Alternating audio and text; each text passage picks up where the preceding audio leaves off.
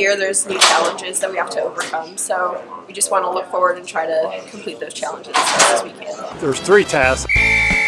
There's the aesthetics display, which they develop a theme. Sometimes it's based on where we're at, sometimes it's whatever they want. And then the 2 technical tasks are catch and release. It's where they will be shooting a beach ball to 3 different locations in the area in front of the fountain, and that it will have to be caught into a fishing net by one of their teammates, and they get points for successful launches and catches.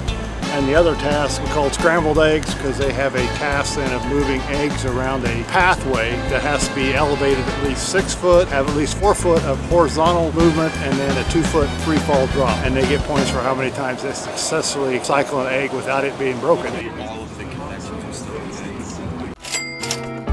This water wheel satisfies the Scrambled Eggs challenge. The eggs reside in these canisters here, and they start at the bottom, and so by the time they get up they satisfy the 6 foot vertical.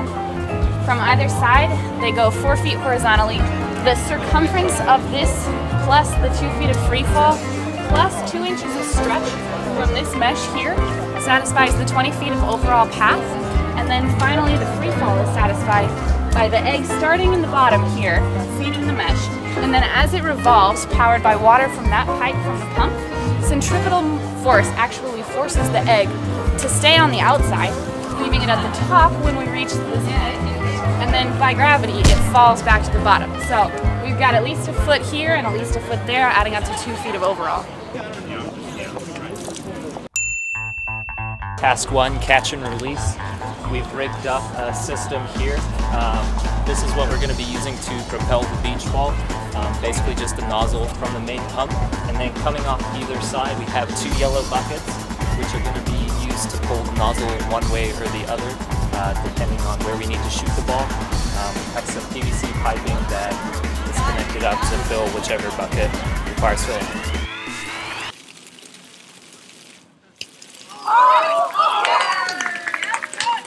So for this year's competition, our theme is Lord of the Rings. We're really excited about our aesthetics display with our control systems. So out over here we have a little figure of Golem, which someone will shoot a water-powered bow at to knock off. And through our control systems that will automatically turn on a couple water features and then some red LED lights. And Legolas smites Gollum down into the fires of Mount Doom, and the volcano erupts in a fiery explosion. Thank you very much for your time.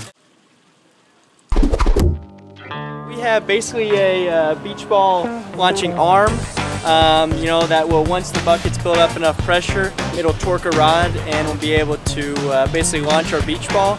And pivoting aspect, we have 2 valves up top. Our beach ball launching system is essentially on pivot point. So we'll pull a pin and we'll spin our contraption according to, you know, which direction we need.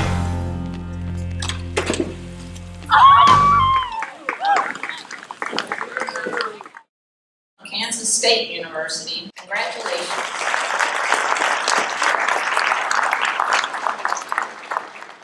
University of Nebraska-Lincoln, congratulations.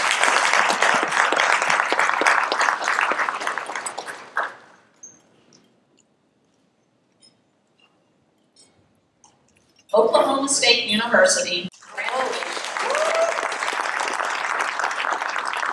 I'm really glad that everything worked out and our fountain did what we hoped it would do.